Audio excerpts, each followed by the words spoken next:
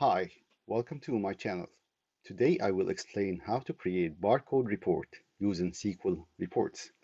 Before watching, please remember to subscribe to my channel to get more hacks and tricks in SQL reports.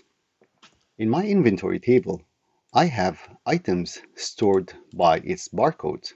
When you run this statement, you will find that every product has its equivalent barcodes. My goal is to generate a report that can be printed on a barcode printer with all these barcodes. Since SSRS is missing the functionality of giving you the option of having multiple columns, I need to generate row groups and column groups. For every row group, I need to generate 4 columns. In order to accomplish that, I use the row number with these formulas for the columns and rows. So if you look at my statement after I ran it, I have row number 2 and I have column number 1, 2, 3, 4, and then column number 6, and then it repeats 1, 2, 3, 4, and so forth. This formula I have included in the video description. You can simply take it, apply it to your query, change the column names of your query column names, and then run it. If you wish to have more columns or less columns, you simply change the number in the formula and then it will change the number of columns generated. Let's now go to the SQL report to see how we can use this query to generate our report. I will copy it, go to my report builder, generate a new table report.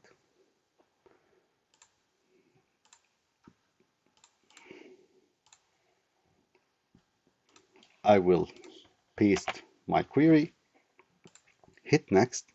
I will pick my column, which I named as row group, and pull it to my row group, my column group, and pull it to my column group, and my product, I will pull it to the values.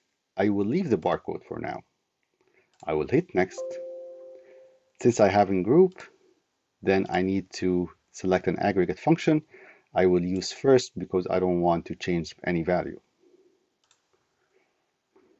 I don't want any subtotals, so I will uncheck this. Next. And then let me run my report.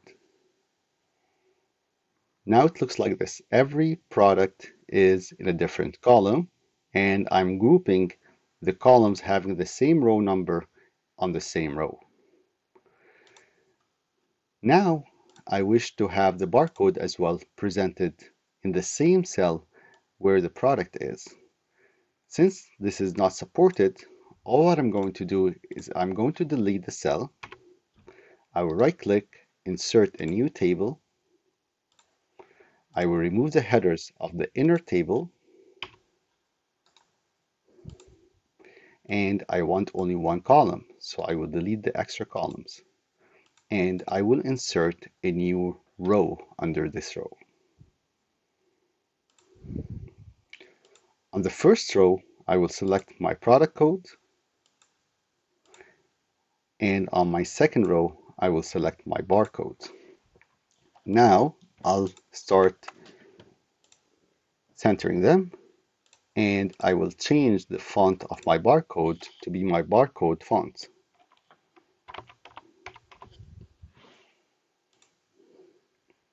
I'll increase the font size a little bit, and I don't need the group headers, so I will just highlight them all using the Control key and set them to be invisible. I'll make them smaller, and I will delete my report title, and I don't need a report footer.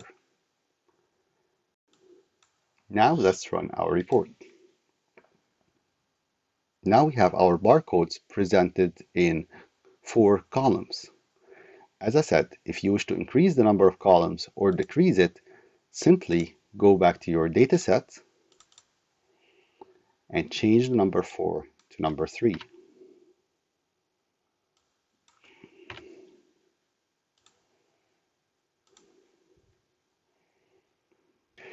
Thanks for watching. Don't forget to subscribe, hit the bell to get a notification for the next video.